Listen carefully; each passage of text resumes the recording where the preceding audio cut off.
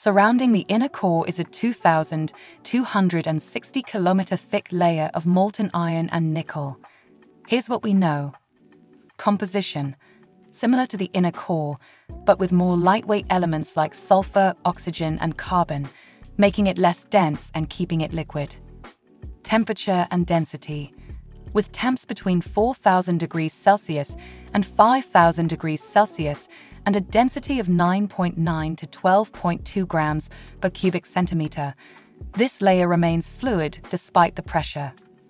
Source of magnetic field: convection currents in the outer core, combined with Earth's rotation, generate our magnetic field, which shields us from solar wind and cosmic rays.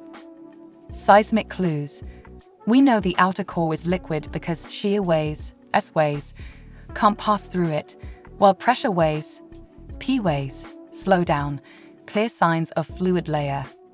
So, how close have humans ever come to this mysterious core?